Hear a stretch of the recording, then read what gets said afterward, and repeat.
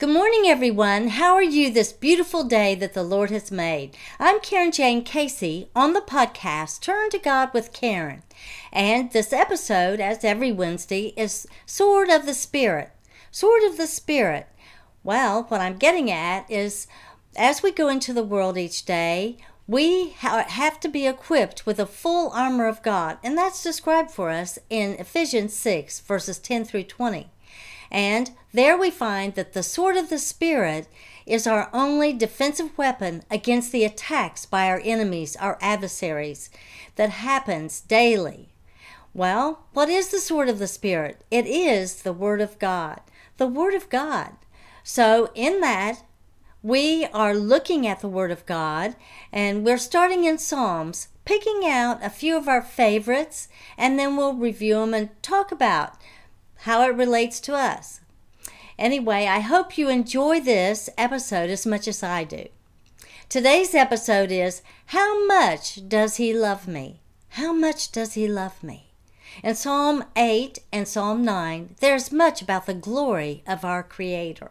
Let's start by looking at Psalm 8, verses 3 and 4 in the Amplified Bible. When I see and consider your heavens, the work of your fingers, the moon and the stars, which you have established, what is man that you are mindful of him, and the son of earth-born man that you care for him? I love that, don't you? And so it's amazing to us. Here, the creator of the universe is looking down on us, and he knows the number of hairs on our head. He cares about everything that we go through, whether it's big or small. Isn't that amazing? He cares for everything that he created, every living thing, everything that goes on in life, and nothing is insignificant.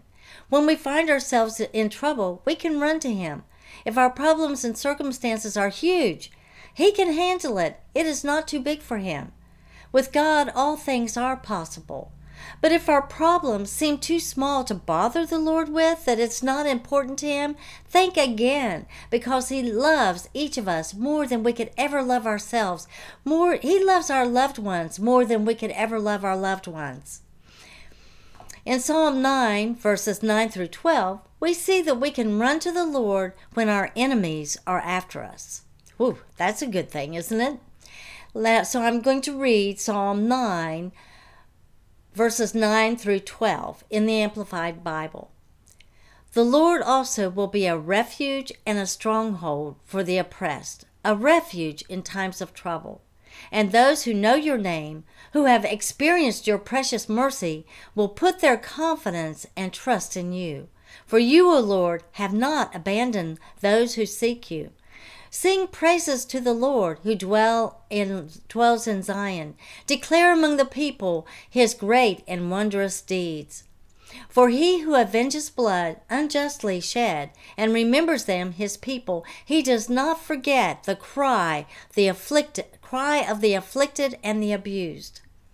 The cry of the afflicted and the abused. Can you remember a time when it seemed impossible to make it through and you turned to God for help? Well, there were many times in my lifetime I have found myself in desperate, impossible situations. Often, out of foolishness, I had placed myself in it. But God lifted me out of the pit of despair in amazing ways.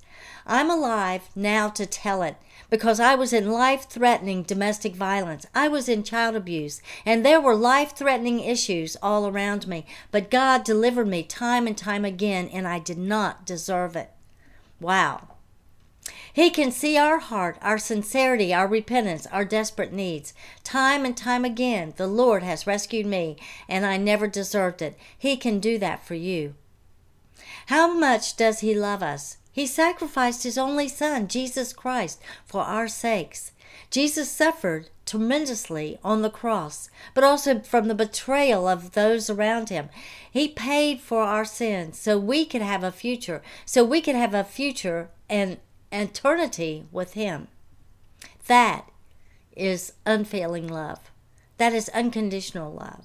That is amazing love. By the blood of Jesus Christ, I am redeemed. If the Lord can deliver me, he can deliver you. I urge you to turn to God. He does forgive. He does rescue. He delivers. And He redeems us through the blood of Jesus Christ. I want all of you to join me in the kingdom of God. The lesson David learned and I learned is this: you can turn to God with your problems. Have patient faith. He will help you in your troubles. He will answer you. Maybe not as quickly as you want, or it won't look the way you expected it to be. So I invite you today to cry out to the Lord. Have patient faith that He will answer, and He will answer. What else does David advise us to do? Well, let's relook at Psalm 9:11. It's in there. I'm going to read it. Sing praises to the Lord who dwells in Zion.